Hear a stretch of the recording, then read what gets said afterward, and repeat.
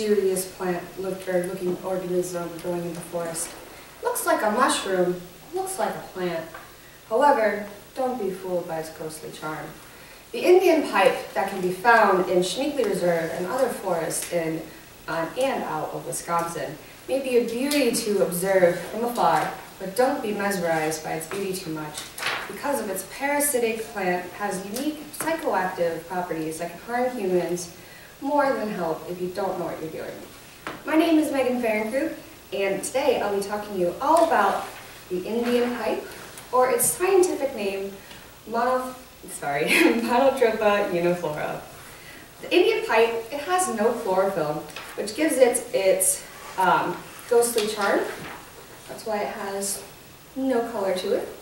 And so it has to have its photosynthetic nature, and it uses its photosynthesis to use its food and nutrients from other organisms by having its roots tap into the mycelia of another fungus.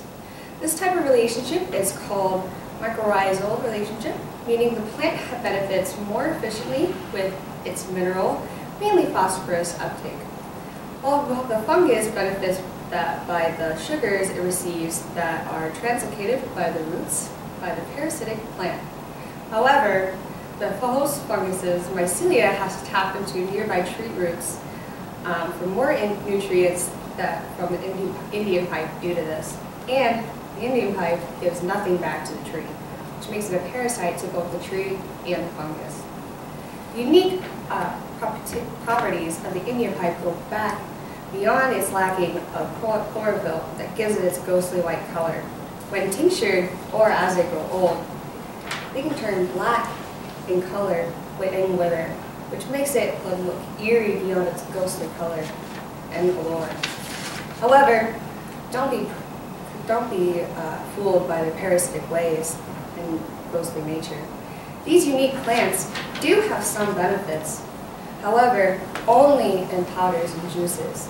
Do not eat them whole or raw, as they are severely toxic to humans.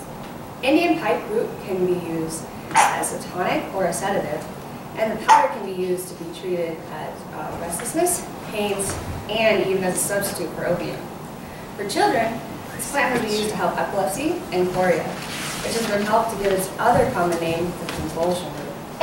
Another common use of the Indian pipe is to treat acute anxiety or psychotic episodes due to its intense drug experiences. However, only when prepared in small doses to which the patient falls asleep to awake calm and clear hours later.